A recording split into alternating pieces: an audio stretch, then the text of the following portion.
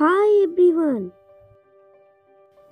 Today by this video I am going to introduce to all of you about the nervous system. That means the nerve cell, which is the functional and structural unit of this system. This is a nerve cell or neuron. It has three parts: dendrite, next cell body or soma, and the last axon.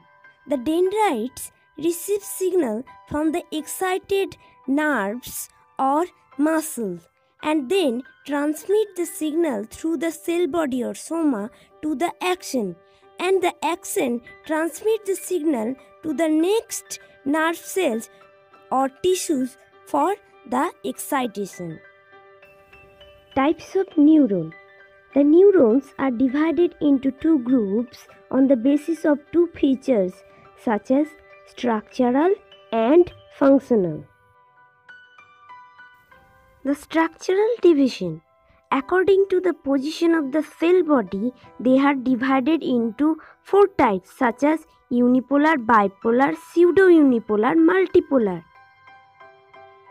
Functional division.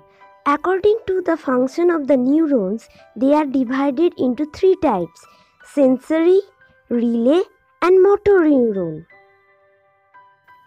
Thank you all of you for sharing and supporting for the previous video, and if you like it, please share it. Bye.